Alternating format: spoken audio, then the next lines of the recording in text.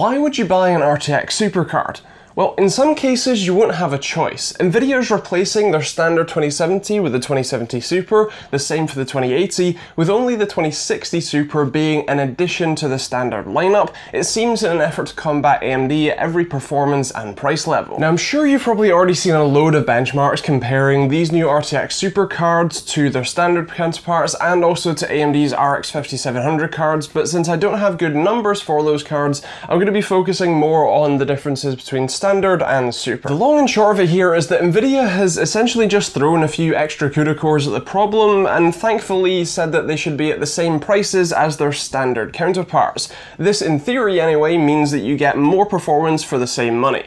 Here is a few benchmarks. Starting off with 3D Mark Firestrike using the Ultra or 4K run, we can see a pretty consistent graph here where the more you spend or the higher end the card is, the more performance you get. The only real kind of outlier here is just how close the 2060 Super is to the standard 2070.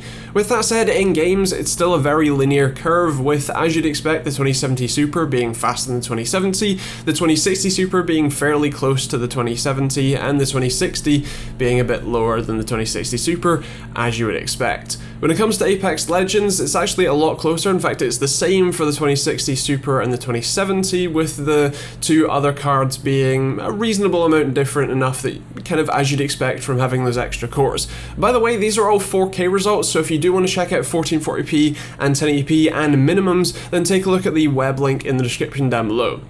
When it comes to PlayerUnknown's Battlegrounds, again, we're looking at what you would expect for the extra cores and clock speed that you get with the super cards. It's ever so slightly faster than their standard versions, but fairly separated in between. And Fortnite, again, is a very linear curve here, where the higher end the card is, the more performance you get, which is really what you would expect from this extra cores clock speed lineup. The in theory part, just before those benchmark numbers, is that while Nvidia says that their new cards should be the same price as their non-super counterparts, a cursory search on Overclockers UK shows that they really aren't. The RTX 2070 Super that I have here, the ZOTAC Amp Extreme version, is selling for a full £100 more than the non-super of the same model.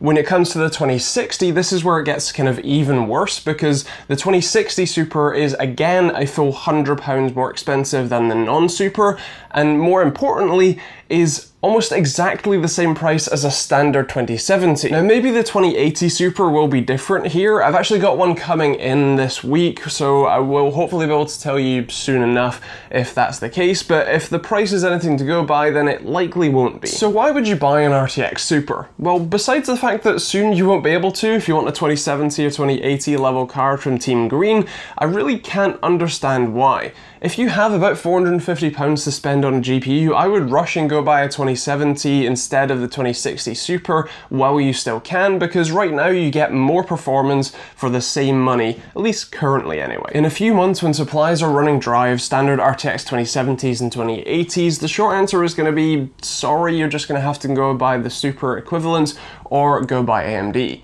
When it comes to these cards specifically though, they're actually pretty impressive. The MSI Gaming X1 did a very good job of keeping itself cool and quiet, which is quite rare, and the ZOTAC card also did a very good job of keeping cool on this sweltering 35°C day, and overall they both overclocked pretty well, or auto-overclocked pretty well, and generally very impressive. So if you do want an RTX Super card specifically, then these are definitely two good options. Now with that said, those are my thoughts. I would love to hear yours in the comments down below. Are you interested in picking up an RTX Super card? If so, which one and why? I'd love to know in those comments down below. And if you want to pick up either of the cards that I featured in this video, then you can take a look at the links in the description down below. There'll be global Amazon links so you can see pricing when and where you watch this as well, and pick one up if you want to. And if you want to see more videos every Monday, Wednesday and Friday, then you can take a look at that subscribe button with the bell notification icon. You can also check out the rest of the links in the description down below. There's Amazon and Overclockers UK affiliate links which don't cost you anything to use but massively help me out when you use them.